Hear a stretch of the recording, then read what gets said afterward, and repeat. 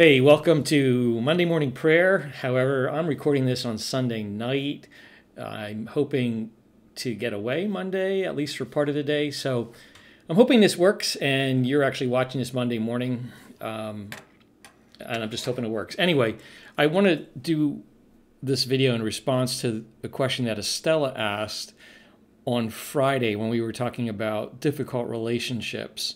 And she asked about whether or not it's ever right to walk away, and I said, yes, it is, but that's a difficult question, and I want to actually take the time to answer that and address that in this prayer session. Now, this is obviously a very complicated question, and it's not easy. Jesus talked about it in Matthew chapter 18, verses 15 to 17, so obviously in those verses, when you read them, Jesus himself is saying that there are times that you do walk away from relationships. But, obviously it's complicated because, first of all, we're talking about people. When we're talking about ending something, we're not talking about, just giving up pizza. We're talking about people. And human beings aren't machines. We are very complicated. Plus, because, we're followers of Jesus, obviously our goal is always, redemption of relationships and reconciliation, redemption for that person. So we always want to hold out that hope. And one of the other issues, of course, is that we got our own baggage that we're dealing with. So we have to be aware of the fact that we're dealing with our own stuff, and this is not just about another person. Nevertheless, I kind of want to walk you through how to know whether or not it's right to end a relationship. And I'm indebted to a guy named Henry Cloud. I think he wrote a book. I know he wrote a book. I can't remember the name. I think it's called Necessary Endings.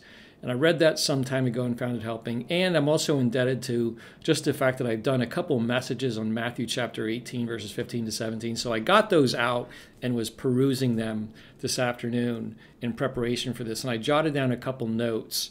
So let me talk about how to recognize whether or not it's right to walk away. So let's assume that you're in a relationship with a person, and it maybe a marriage relationship, boyfriend, girlfriend, family relationship, or even a relationship with neighbors or work or whatever it is. But obviously, the reason you ask a question, is it right to walk away, to end this relationship, is because there's some problem that's going on. Obviously, we don't think about ending relationships, when everything is going well. So let's just assume that there's a problem in the relationship. So step number one, you don't end a relationship with a person who is willing to work on the problem. So let's say that you have a conversation with a person and immediately they take responsibility for the problem. You're able to talk about the problem and there's actually progress. It works.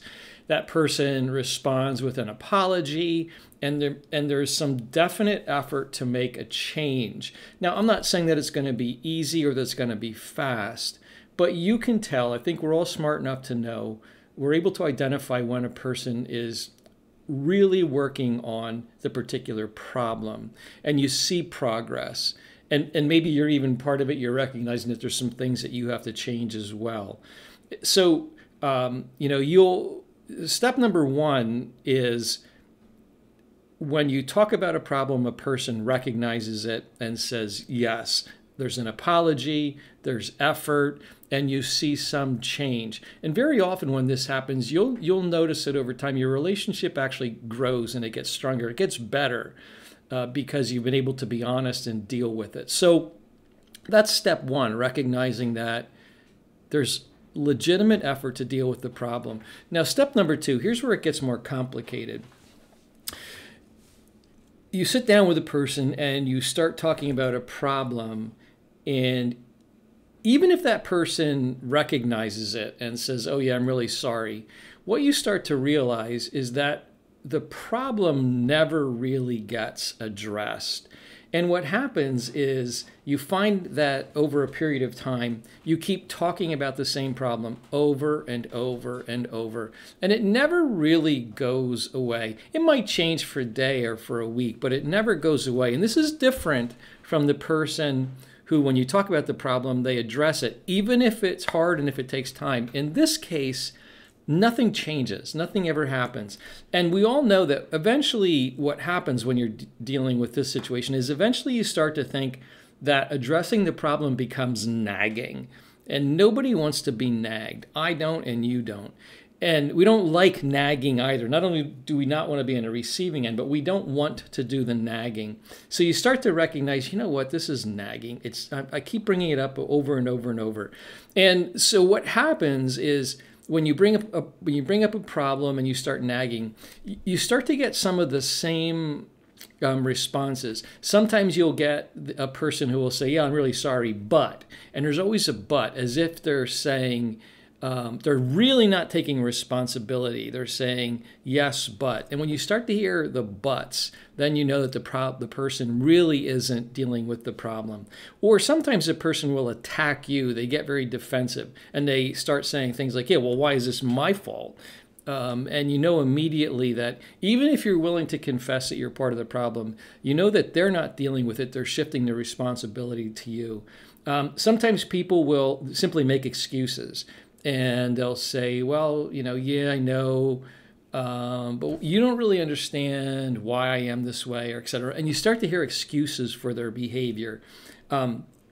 Sometimes people will actually minimize it, and they're trying to make it humorous. People who are really good with humor will like, you know, yeah, I can't believe this is an issue for you. You know, it doesn't seem to bother anybody else. So they'll tend to minimize the problem.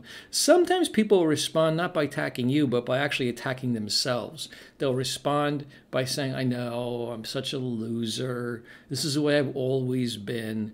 And really what they're doing is they're creating a situation where you feel sorry for that person, and so you're not going to put any more burdens on them. And what they're doing is they're putting the problem on your shoulders by trying to make you feel guilty. So when you start to see those things, you know, you start to see excuses or minimizing or attacking you, whatever, then you know that this person is not dealing with the problem, and it's never going to go away. And so what has to happen in this situation is you have to shift your behavior, you have to shift what you're doing. And rather than addressing the problem, you now have to start talking about the consequences. And what I mean by that is you have to start with a willingness to say to that person, to sit down and have a conversation and say, you know, we've talked about this before. We've had this conversation over and over and over for the last umpteen years. And you will say something like, you don't want to hear it anymore, and I'm really tired of talking about the problem, so I'm not going to talk about the problem anymore. Instead, what I'm going to do is there are going to be some consequences.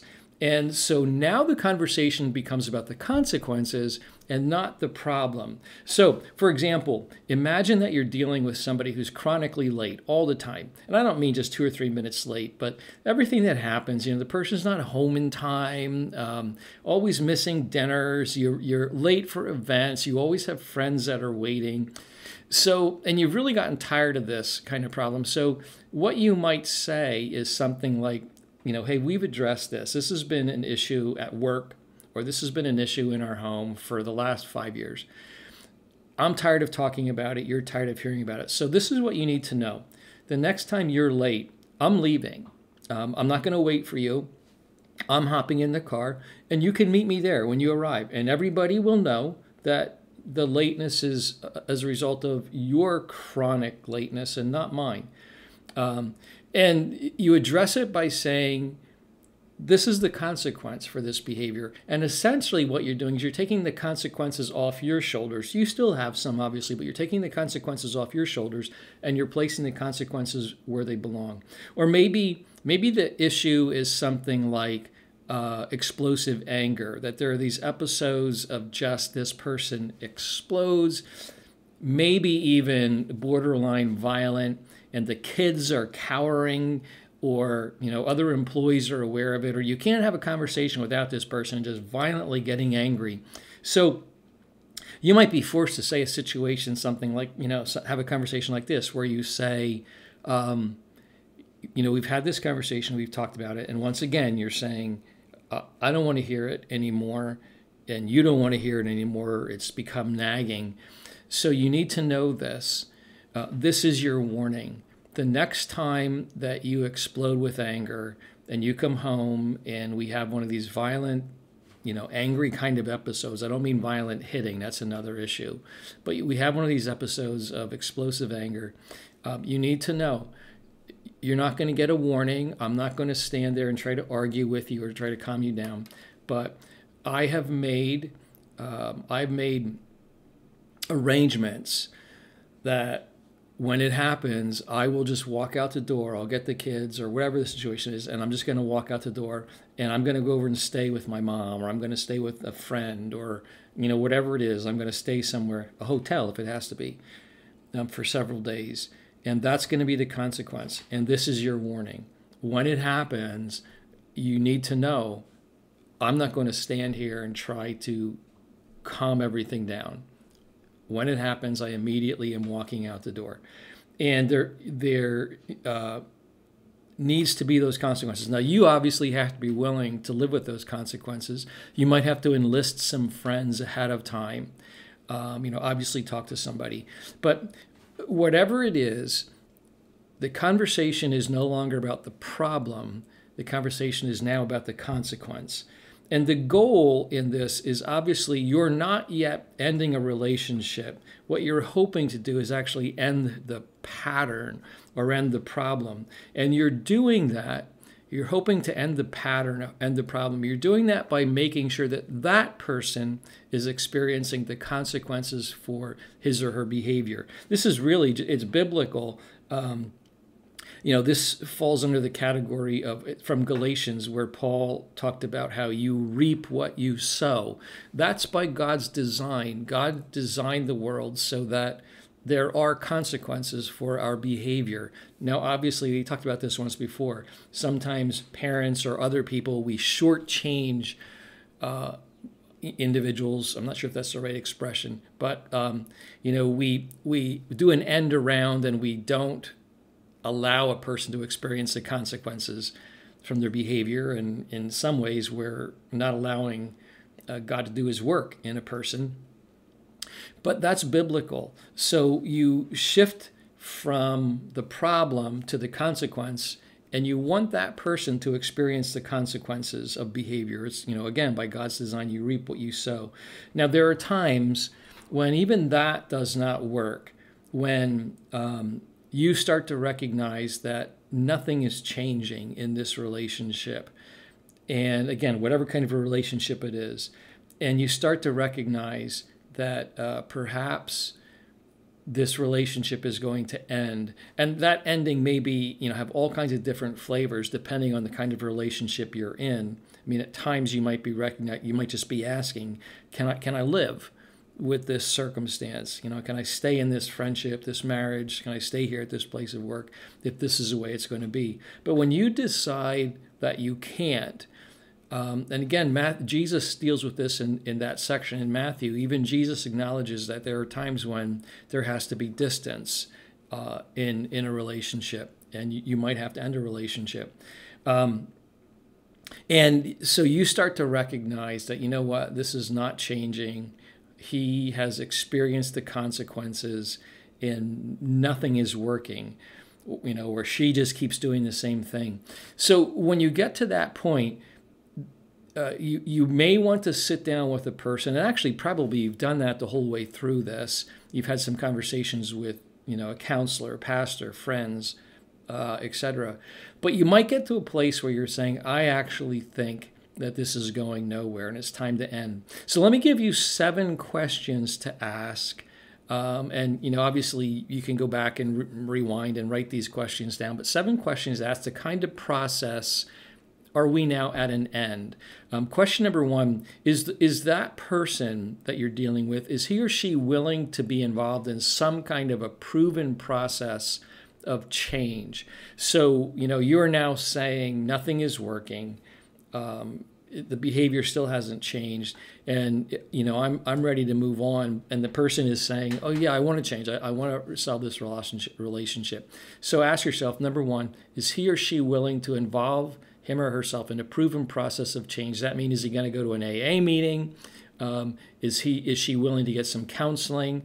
Is he willing to sit down with a financial advisor? Whatever, some kind of process. Are they willing to do that? Number 2, Is that person putting any new structures in his or her life? Is he willing to meet with a group of guys for a Bible study, willing to talk to the pastor, willing to, maybe, is he just willing to get up on time in the morning, go for a walk with you? Is he taking classes, reading a book, watching some online sessions about, financial wisdom or anger management, whatever?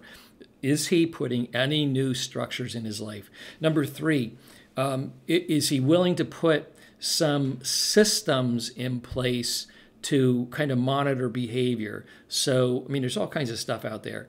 Is he willing to put like some app on his phone that will record all the places that he's visited? So, is he or she still going to that, porn or whatever it is, whatever they're doing? Is he or she willing to kind of do a weekly check-in with you or somebody? So there are systems in place to kind of monitor behavior. Number 4, is he willing to learn some new skills? Now, there's some obvious overlap. I don't mean with these 7 that there's yes to all of them. What you're looking for are there yes to any of these? So number 4, is he willing to learn some new skills?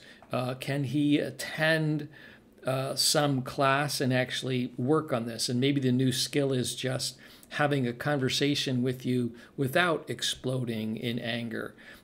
Whatever. Are there some new skills that he's willing to do? Number 5, is the motivation coming from her or from you? If you're the one that has to constantly be saying, hey, did you watch the session this week? Did you read the Bible? Did you talk to the pastor? If you are the one who has to constantly be saying, are you doing it? Then the motivation is coming from you and not from that person. Number 6, is he telling the truth? Does she get caught in lies? And again, that's just a sign of his or her level of motivation and truthfulness in this. And number 7, over a period of time, can you point to any success? Do you really see effort and change? So those 7 questions, when you get to the place where you're saying, I just don't think this has a future, I don't think it's going anywhere, do some very honest deliberation over those 7 questions. And if when you answer those 7 questions, you get to the point where you say, there's just no indication that this relationship is going anywhere. And again, don't do this on your own. Get some good conversation from other Christians, other competent people that you trust. When you get to the place where you're saying, this just isn't going anywhere, then it's time to say, this relationship is going to end. And it's going to be difficult and it's going to be painful. But, even again, Jesus acknowledges in Matthew 18, chapter 18, 15 to 17, that there comes a time when you recognize that you need to have some distance. There need to be boundaries, whatever you want to call them, and the relationship has to come to an end. And it's obviously that you get there with a lot of prayer, and it's painful, but you get there. Then obviously the third category, that's the second one. That's the one where you're dealing with somebody who you really want it to work. But the third category, I just think we have to admit that there are evil people in the world. I haven't met many of them, but in my time as a pastor, I've met a handful of people, a small handful of people. Just because I'm a pastor, I've met them in churches. And these are people who, over time, I started to recognize these are hurtful people. And often, that whole wolf in sheep's clothing, it really is true. Sometimes in churches, there are people who initially have the skies of being good people, but you start to recognize that they're harmful. These are people, evil people are people who really are out to hurt you. They're out to be divisive. When you see it in church, for example, you start to recognize, man, our church is falling apart. And this is kind of what I've lived through. And when you start to try to pick up the pieces, you started to notice that that name keeps surfacing. That person is involved in all of these things that are falling apart. And they may be actually causing people to take sides, and they may enlist some people to their side. But you start to recognize that their goal is to damage or to hurt you. There are people like that out there. There are people whose goal is to hurt you, to ruin you, make you lose a job, stab you in the back, whatever, to do harm. When you run into a person like that, you really need to keep your distance. And if you're in a relationship with a person who's out to hurt you, then that relationship really needs to end. I think, obviously, and this is old news, but when you're in a relationship with a person who's abusive or hurting you in any way, that relationship needs to end. If you need to get the police involved or an attorney or whoever it is, then do so. It's right to do so. There are those situations where there are evil people out to hurt you. So I hope that helps to process this. Now, granted, it's taken me 20 minutes, and I've covered in 20 minutes a really, really important issue for us sometimes, this question of, when to end a relationship. That's just kind of surface level advice, but I hope it helps. And obviously, it may just be a way for you to look through those things, those 3 steps. Can you talk about the problem and it works?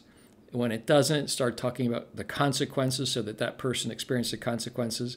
And when that doesn't help, then you get to the place to say, I think I need to evaluate whether or not this relationship needs to end. Then obviously the 3rd step is when you're dealing with evil people who are hurtful. And those relationships need to end, and you need to have some protection. So if that at least gets you thinking and started kind of processing, like, how do I know? Then, hopefully that's kind of what you're after. And maybe it'll start a conversation with you and a counselor or a pastor or somebody that you can help process with this. So let me pray for your day, although, I'm praying almost 12 hours early for when you're going to see this. But let me pray, and you guys can get on with your day. And I'll enjoy whatever it is that I'm doing on a Monday. God, thank you for your faithfulness to us. God, we recognize that our relationships with people really sometimes are extraordinarily difficult. Even when we're talking about people that we love to the ends of the earth, we still sometimes find ourselves in situations that are hard, and we've experienced some damage and hurt in our relationships. God, especially right now, I keep hearing from people how difficult some of our relationships are right now, just because of the circumstances we're in. So God, I pray that you'd be at work reconciling our relationships, bringing redemption to human beings and to the relationships that we're in. God, I pray that you'll help us to find a way to do our very best in relationships. But at the same time, God, I think, Jesus even recognized this wisdom from Jesus in Matthew 18 about the fact that sometimes it really is necessary to end relationships. God, I pray that you'll protect us from harmful relationships, from people who are out to do damage and hurt us, not only individually, but to hurt our families, hurt our businesses, to hurt our churches. I pray, God, that you'll protect us from that and protect us from harm. God, thank you for your goodness to us. Thank you so much for your faithfulness. And I pray, God, that you'll go with us through this day. And I pray this in Jesus' name. Amen. Well, thanks all, and have a great day.